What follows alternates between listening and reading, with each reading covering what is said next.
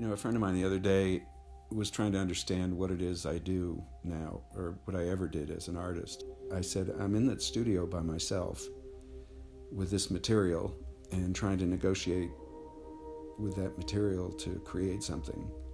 In the studio, a painter is a very solitary pursuit. You're like this monk in a retreat, trying to commune with some sort of greater energy.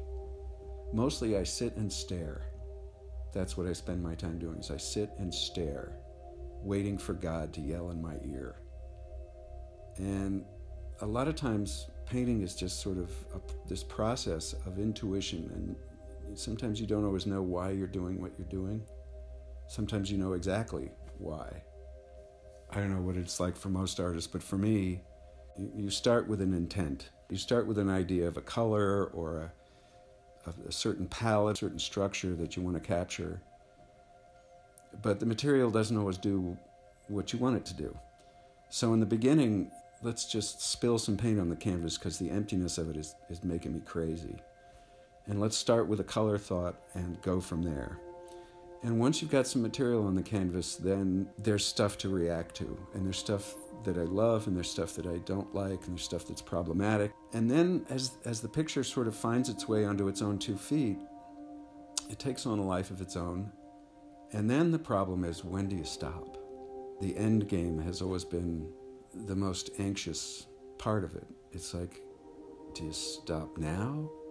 It's not always apparent. And sometimes you just have to let the work sit for a while. And I have to sit and stare at it and wait for God to yell in my ear to say, you're done, leave it alone. Or, come on, you're not done yet. You need to do more. I'm in a position in my life now where it really doesn't matter. I don't have to make a living off the work. But one of the things that really was helpful when I got back into it, when I just started drawing again and started making collages, just down in the basement of the house, it was kind of like, you know what? I don't have to prove anything to anybody. And that's the way it was in the beginning. That's the way it was when it started out. And it was kind of an exploration.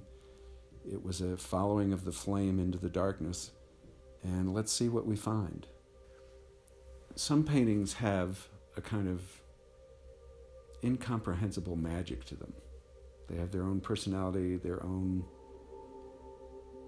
path. And they've declared themselves and asserted themselves and said, here I am. There's just something great about certain paintings. And I love that. It sort of defies logic. And that's what I'm looking for. That's what I'm chasing.